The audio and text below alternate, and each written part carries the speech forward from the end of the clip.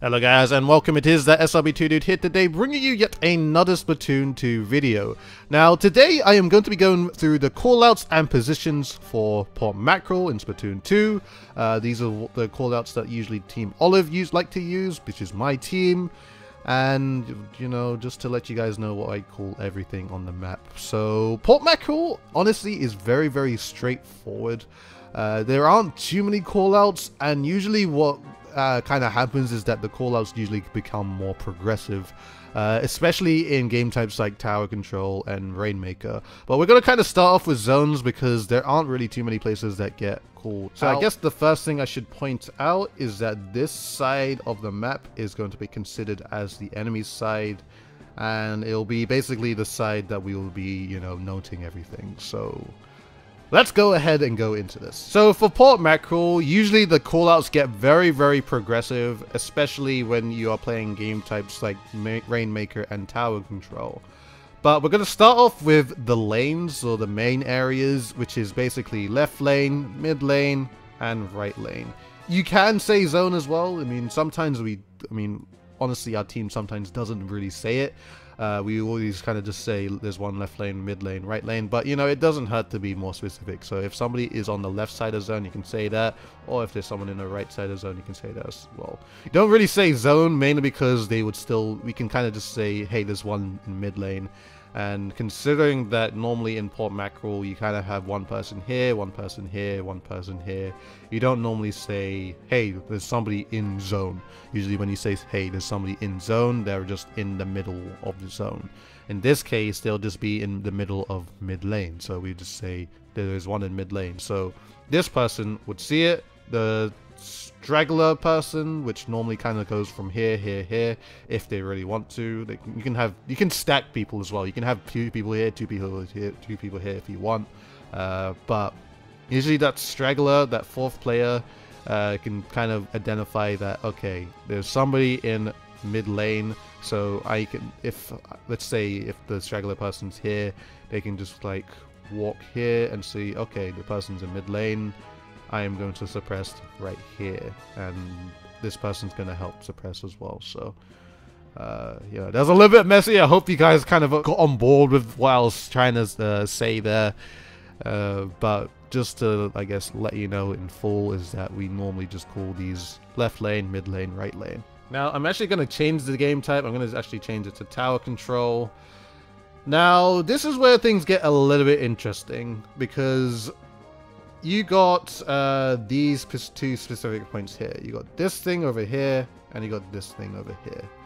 Now, you could call it their sponge or our sponge, or whichever.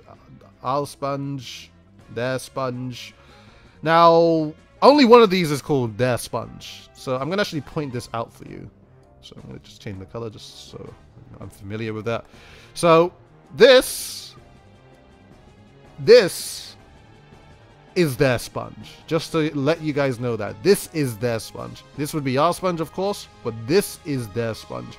The reason for why we don't call this their sponge, even though there is another sponge obviously there, is that we call this entire area Old Zone.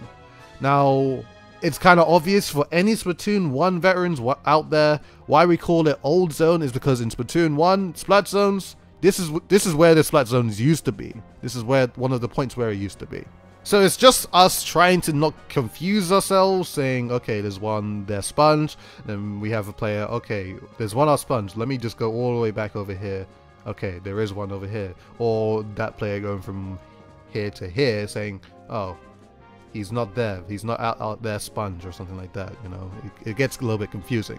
Another callout I want to point out with you guys is this thing and this thing as well. Now what we call this is the left top, and what we call this as well is the right top. Now our team and the enemy team have 4 of these, of course, because you have all of this in the map.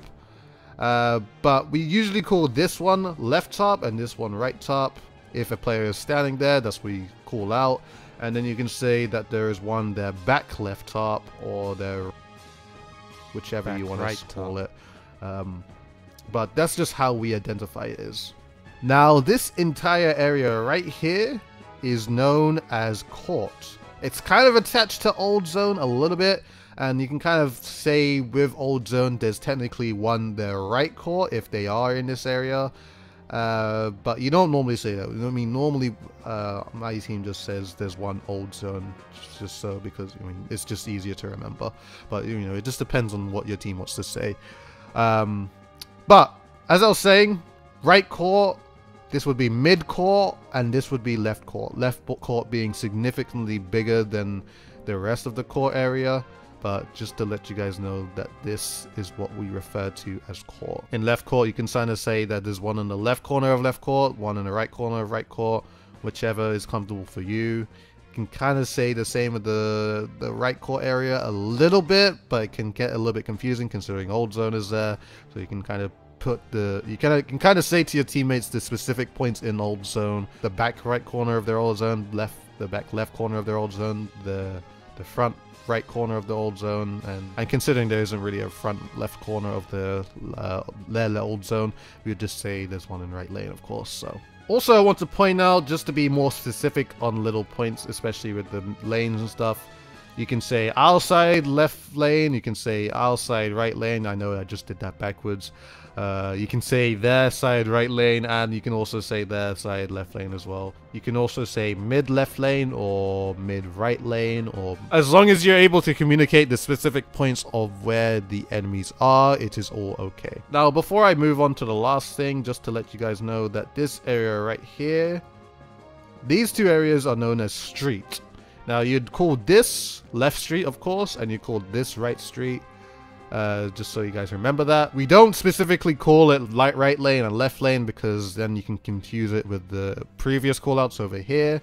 But we usually call the part closer to their spawn as street.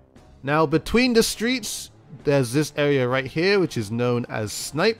It's basically the defensive position when you have pushed up on the map. So let's say that your teammates are here, here.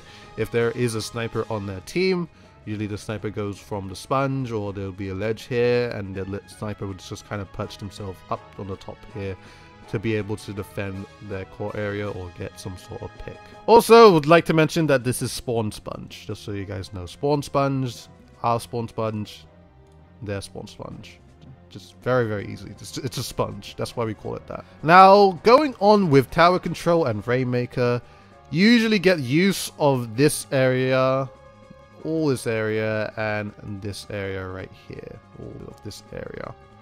Now, we straight up just call this top left and top right.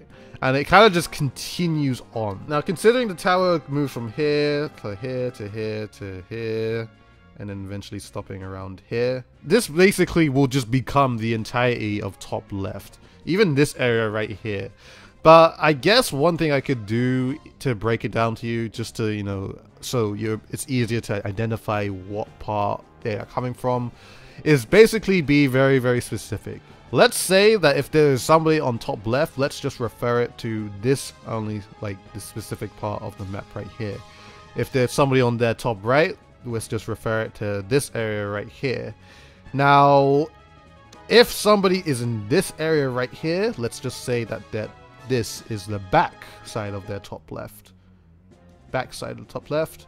And this would be the back of their right, the top right. So let's just say that these are the callouts for Port Mackerel. If the tower has pushed from here and got from, I guess, let's just say the tower has actually gotten to this point right here. This will be top left, this will be back of their top left, this will be top right, and this whole area right here will be the back of their top right. So when the tower is here, refer to this as these positions right here. So the tower continues to move. Now, when the tower is about here, this part becomes top left, this part over here becomes top right, and this part becomes the back of their top left, and this part becomes the back of the top right. Basically, the positions kind of change. It's all still like top left and top right, but it just kind of depends where the objective actually is. Let's just try to remember that. When the tower is on this position right here, this is top left, this is back of the top left, this is top right, and this is the back of their top right. When the tower is at this position, this has become top left. This is the back of their top left. This is top right. This is the back of their top right. The same would apply with the Rainmaker if the Rainmaker is in this area or in this area as well. You know, basically the callouts have changed. Now there are situations where you would be like positioned here, and if like one of your teammates are also positioned here and they see somebody like going through into this area, you can just say that there is somebody coming through top left. So, you know, what would basically happen is that this teammate over here would just identify that, you know, there could be someone here, and this teammate would just identify that there could be someone here. So it can kind of go both ways with the objective and where your teammates are positioned.